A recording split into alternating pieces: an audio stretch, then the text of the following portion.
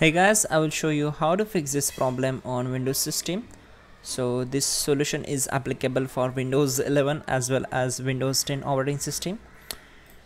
Now you have to just follow my screen and we will fix this issue together. Now I'm assuming that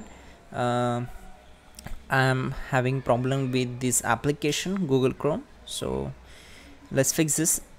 And this solution is also applicable for any applications which you having problem with. Then in the first step, go to search bar and type here troubleshoot settings, then click here to open it. On this window, go for other troubleshooters and keep scrolling down until we found the program compatibility troubleshooters. Click on run. Now on this tab you have to select the program.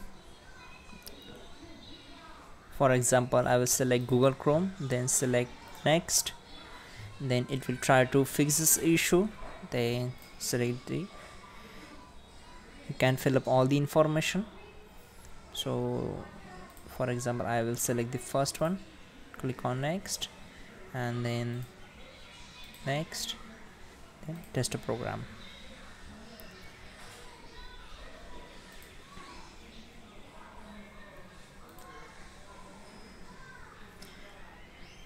There we go. Now close this window. Again, you can right click on it, select properties. You have to right click on the particular program, then open its compatibility, then select the run compatibility troubleshooters. There we go. You will get this all the same options from here also.